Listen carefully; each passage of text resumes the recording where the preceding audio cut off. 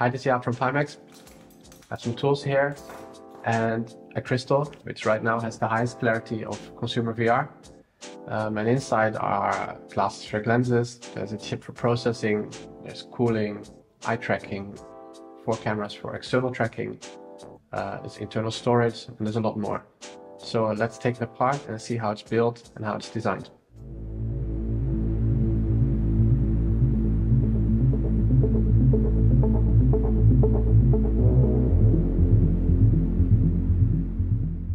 So what we really want to take a look at is how Crystal can achieve this incredible clarity. So first let's start by taking out the battery and to make sure there's no power on it. Battery goes off like that. And then also we can take off some very easily replaceable parts. Don't require any tools yet, which is the face foam. And actually there's foam around your ears and for the back of your head also, because if you're using a VR headset for a long time, then sweat starts to build up. So those might be the first parts you might want to replace after using the crystal for a long time. And actually these go off quite easily, they're all Velcro. So these 2 parts here,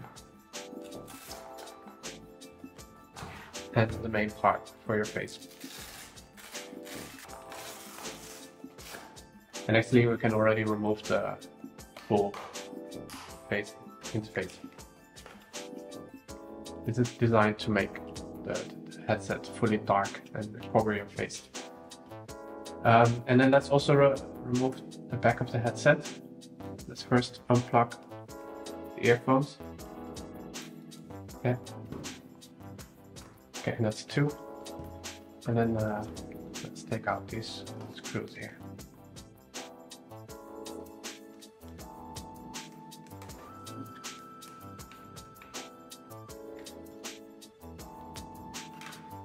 And also we can take off the display port cable and the top strap. This one is harder to get out. This one delivers the power from the battery to the headset. And there's electricity cables going through here. We'll take a look at it later.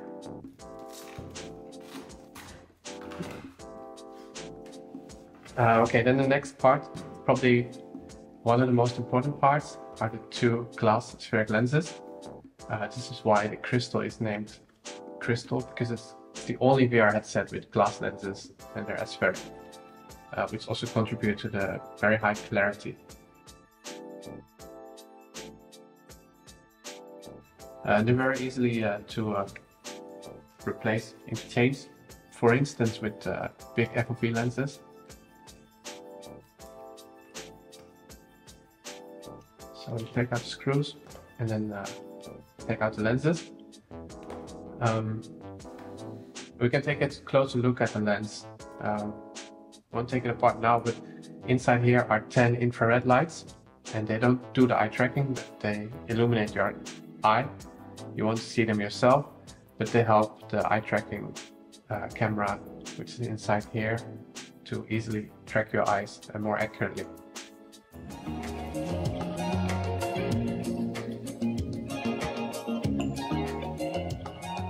Eye tracking powers dynamic foveated rendering, which reduces load on your GPU.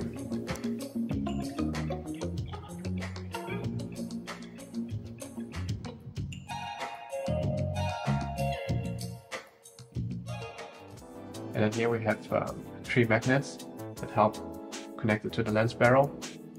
And here's a chip that powers the infrared lights, but also helps tell the headset which lenses you're using. So for instance, the 35 ppd, which are these ones, but also 42 ppd or the big FOV. Okay, so here we have 2 lens barrels, but we'll come back to that later. And this fabric helps blacken your whole vision, so there's no light leakage. I'll take it apart a little bit.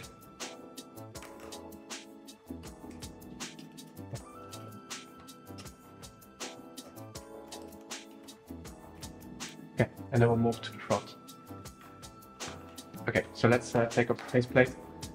There's not a lot happening inside here. It's all here. So here's the 2.4T antenna. So this one actually we have to unstick.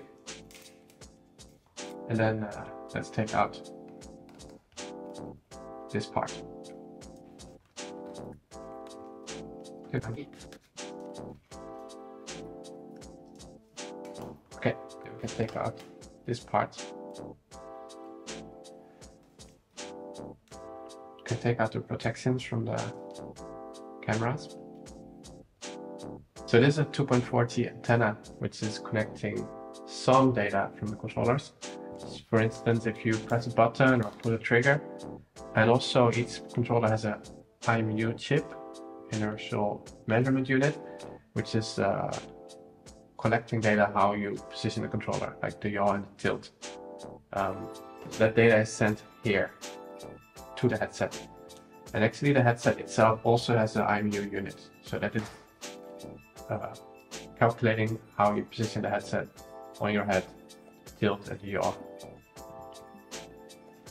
And then the tracking is done on another way, which is the external tracking cameras. So these are 4 external cameras. They also track the controllers. Actually here we have an open one. Controllers have a tracking ring with 15 infrared lights. And these emit infrared lights, and they have a little bit of foam here so that the light they emit is very sharp, doesn't scatter around, but it's quite focused, which improves the tracking accuracy. And that is captured by cameras. So these 4 cameras, they look at your room, and as you move the headset, it will send that information back to the headset. And together with the IMU data and from the controllers, that's all being processed on the chip. We'll come back to that later. Okay, so let's take it apart a bit more.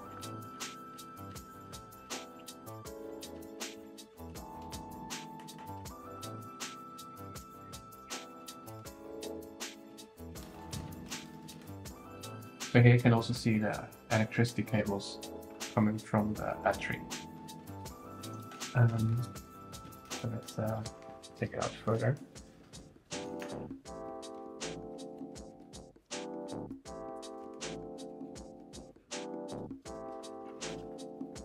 So let's take out the fans and the heatsink. Yeah, so here's some thermal paste, processing chip, and then this is copper to make an efficient heatsink. And these are the fans, so they take in air here and they blow it out on the top. Look at the front. This is actually where the Lighthouse faceplate connects, so future MR faceplate cover. This is the Tobii eye tracking board, and we have these 2 cables here which go to the lens barrels. These provide the eye tracking data. We also have these 2 external track cameras. And they also connect to the Tobii board.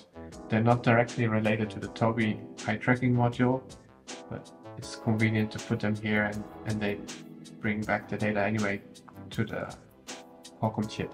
So this is the board for the one of the panels, and then this is the right board for the other panel.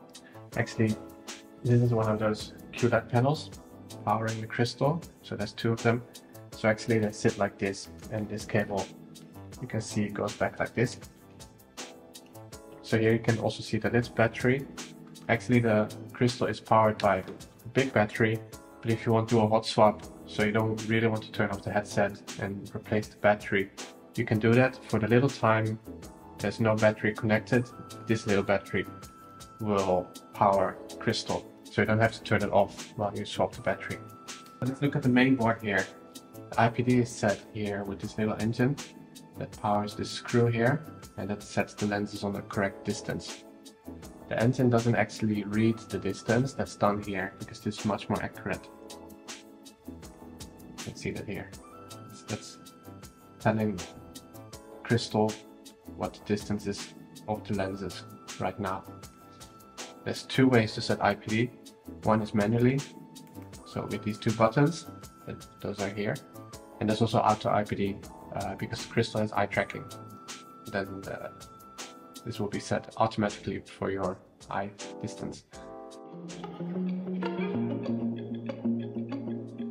So here we have actually the main chip. This is the Qualcomm Snapdragon XR2 chip, powering the whole device for PCVR but also standalone. So on top of the XR2 chip, we have 8 GB of RAM, and on top of that, we have some thermal paste to help with the cooling. Then next to that is 256 GB of internal storage, which is very useful for standalone mode. Then here we have the DP cable connector. So the DP cable is put in here, and then that data is sent first to the bridge, and then it's sent to the Qualcomm XR2 chip for further processing. And that's also why Crystal can run such a high resolution still at 120 Hz stable. Let's go back here. This USB-C port for any accessories you have that is entering here. So again, this is the bridge. Then here we have the power supply coming from the battery. Then this little black square here is for the 60T Airlink module. That module will be can be placed here. So that's already on all the crystals. It's ready. We're just waiting for the module to be ready. So that will be processed here. And then here is the Wi-Fi chip. Yeah, then moving further on, this is the power button. That's here.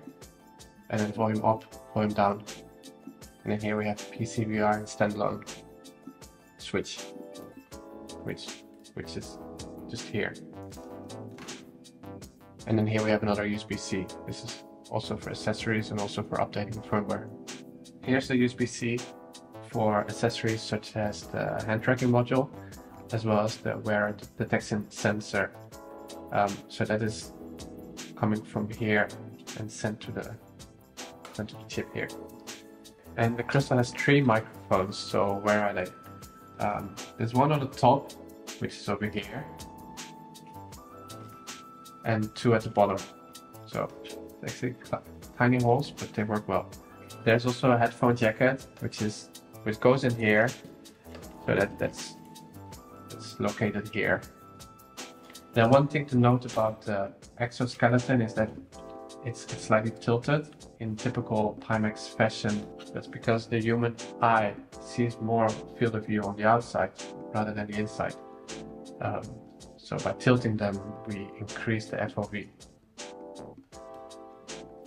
Okay, then let's look at the last part, which is happening inside here. So there's a tilted panel, and actually has 2 purposes. One is to keep dirt away from the QLED panel. You can just clean these if you want. If there's any dirt on it, you can just clean them. And the other purpose is to reflect the infrared lights coming from your eyes into the Tobii eye tracking sensor. And here's the connection for the lenses to give them some power for the infrared lights, but also data transfer for letting the headset know which lens is being used. And here are the 3 magnets for securing the lenses. And then the eye tracking camera, so there's one here, there's one here, and that does eye tracking at 120 Hz.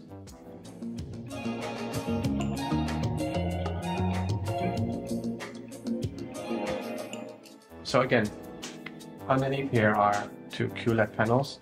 So basically the lens barrel is fit on it like this. Okay, so that's the Pimax Crystal, and let's put it back together.